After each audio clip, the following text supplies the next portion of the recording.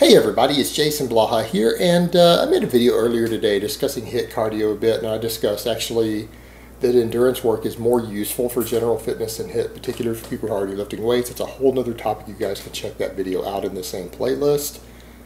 But a subscriber asked a question, and he basically said, hey Jason, and I'll link it here for you guys, but in short, he's saying, look, if you're going to do endurance work or train for a marathon, then you have to just accept you're not going to have a strong muscular body. You can't like worship two masters, you know, kind of that whole thing of being a jack of all trades and master of none is the expression. And he's saying, look, if you want to run marathons, you got to give up on your dream of having a really muscular, powerful body. And that's really funny. That's hilarious because it's like people aren't keeping up with the current trends in sports and in coaching and in exercise science when they say things like that. Look, we used to believe that was the case. All right, we used to believe that was the case. I used to believe that was the case. But I wasn't aware there was evidence mounting in athletes and coaches and experts who were doing the exact opposite, and I changed my stance a couple years back on that. You look at guys like Alex Viada, Greg Knuckles, these guys are talking about this stuff quite a bit. Alex Viada was doing his doctoral work on hybrid athletes. Now he's a coach, wrote a book, The Hybrid Athlete. He runs super marathons. Right? Runs super marathons. That means more than 20 miles. He does triathlete events. And he's very successful at both, and he is also both a raw and equipped power lifter. The guy deadlifts 700 pounds. And I've seen him do it on video. Deadlifts 700 pounds. Weighs like 220 to 230 with visible abs. He's very lean. 10% or lower body fat in that range usually. While weighing over 220. And he can still run 30 miles successfully without having to stop. Now stop and think about that. What does that tell you about this idea? It should tell you that there's something wrong with this idea. They don't have it right. And this guy is, again, a brilliant exercise scientist himself. And he's saying, no, it doesn't work that way. Greg Knuckles actually put out quite a bit of stuff on that. Is this blog Science and Strength, or is it Strength Theory now? I know he's changed it a little bit, but he's talked about it. Again, a very, very successful strength coach, also working on his PhD right now. You're talking about guys who are in the trenches working with athletes. These guys are in the trenches as coaches with advanced degrees. So we're not talking about just bookworms here. We're talking about guys who are in there working with the athletes and training real athletes. And they're saying the opposite of this now. Greg Knuckles is the first one to point that out a while back, and he wrote in his blog about it that, look, what seems to happen with people he's worked with and when he did it himself. And now keep in mind, he's a big guy. He's not lean. He eats a lot, yet he still does endurance work. It just, he still just eats enough calories to not get lean, so it doesn't matter. But he pointed out that when he started adding very large volumes of endurance work, he noticed that initially his strength goes down. And eventually the strength goes up higher than where he started. And this is someone who's been lifting at an advanced level for quite a few years. We're talking about a 700 plus pound squatter who's saying, yeah, my squat went down eventually, but by the end of the year, I actually gained strength on my squat. And here's what it has to do with. The thing that he noticed is that doing all the endurance work, initially it taxes your system because you're already an advanced lifter, you're strong, your body has to readapt a little bit to all this training. But once you start getting used to the endurance work, your recovery systems improve. All right, your capillarization improves, your work capacity improves, and what happens when all of that happens? Your recovery speeds up. If you're recovering faster, not slower, and that's what the endurance work does over time, it increases your body's ability to recover from various forms of exercise. Even if you're doing hours and hours of cardio a week, as long as it is not pushing yourself to the limits where you're exhausted from it, and you gradually build that capacity, it improves your overall work capacity and recovery. Well, if you're recovering faster every time that you squat because of better capillarization, better waste product clearing, better nutrient flow, blood flow to the muscles, if you're getting a slightly boosted recovery, how in the world is that going to hurt your muscle gains? It's not. The only reason a lot of marathon runners stay really skinny, they don't eat enough food. Your body weight is determined almost exclusively by your calories in versus calories out, not the form of exercise you do. These guys do large amounts of endurance work and they eat like birds and maybe only eat for events. If you eat enough year round, you could put on weight month after month after month while running 10, 20, 25 miles every single week. Not a problem. You just have to eat more. So that's what it comes down to. Guys who just don't want to eat enough food might have trouble with it, but people who eat enough food, they're going to gain that extra recovery ability. Well, if you're improving your recovery ability, you're going to get bigger and stronger, aren't you? I mean, is that not a known fact? Does anyone disagree with that fact? If anyone disagrees with it, let me know, because to my knowledge, if you improve recovery, and that allows you to train harder or recover faster from your training, as long as you're getting sufficient rest and nutrition, a muscle is going to grow. And the improved recovery will help it grow slightly faster. Again, anyone care to argue with that point? Well, if the list cardio, large amounts of endurance work, improves recovery capacity over time, that makes it a valuable tool for gaining muscle and strength. It doesn't keep you small, it just burns through a lot of calories, and for people who can't eat enough, it might keep them small.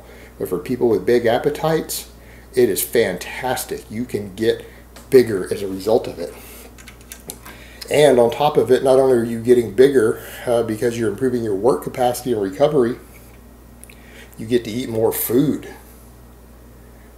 You also improve your heart health.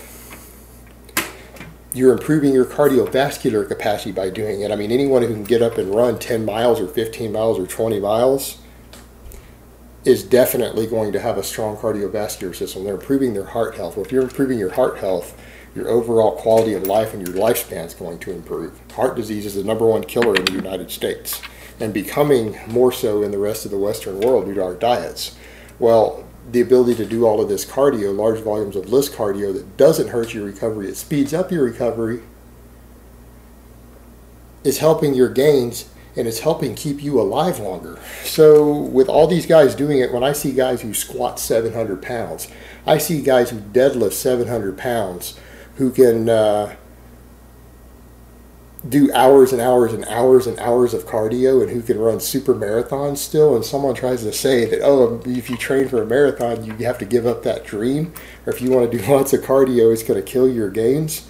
I'm sorry, but there's your real world evidence that it's not true. Not only that, the guys who are promoting it, everyone I see promoting this idea out there is an actual physiologist. These are actually people who are real legitimate experts, not just coaches, but they have scientific credentials and educational credentials to go with their coaching experience. So all these guys I see out there right now who are promoting this have both the real world experience and the formal education in the lab. And they're saying, no, the endurance work can make you a better strength athlete. It can help you get bigger and stronger faster if you use it correctly. Yeah, you can be a marathon runner and a power lifter. Now, is there a downside to it? Yeah, it requires a lot more calories for a 220 or a 230 pound man to run a marathon. But you know what? That's where other dietary approaches come in. Yeah, you could argue that, well, their muscles only hold so much glycogen, so they can't fully carb load enough to do the event.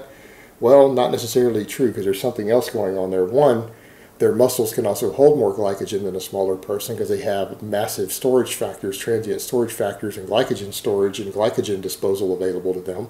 But number two, these are big eaters, usually with sometimes stretched GI tracts from all the food they eat. They could also eat a bunch of fat with it. They don't have to just carb load, they could also fat load, which is tremendously more calorically dense than carbohydrates. And what do you burn really, really easily when doing slow endurance work? Fat. Your body's preferred fuel source in that environment will be fat if it has it available. It's very good at burning fat in that environment. Unlike some others where you can only burn glucose or sugar, you can burn almost pure fat while doing that type of training or competitive event. So they can just fat load, not just carb load, and get away with it just fine. But yeah, they will have to consume more calories. They might have to consume twice as many calories for the event or for a run of that distance as someone who's skinny and lighter like you think of as a traditional marathon runner. But so what? Think of the epic pizza binge they get to have the night before they do an event.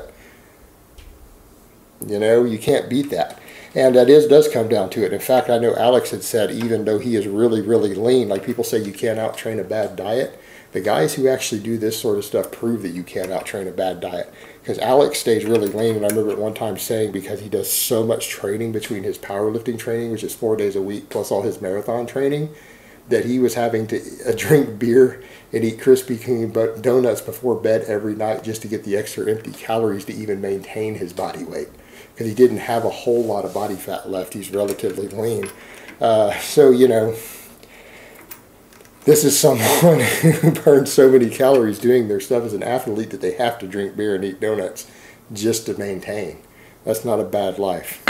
And I know a lot of fitness-oriented people don't want to hear that. They'll be like, that's awful, but there's some truth to that. If you're so physically active, that you need just empty excess junk calories just to maintain your body weight and maintain your muscle mass because you're burning through it, actually junk calories like that don't have the same negative health effects as you think they do. It's usually when you're gaining body fat as a result of eating them, and they really, really make your blood work look terrible. But people who are training very intensely and training multiple energy systems like that, no, those junk calories don't hit them the same way. They're not nearly as unhealthy for them as they are a sedentary person. They're not even in the same ballpark. So another big perk of it, you get to eat a lot more food if you do that.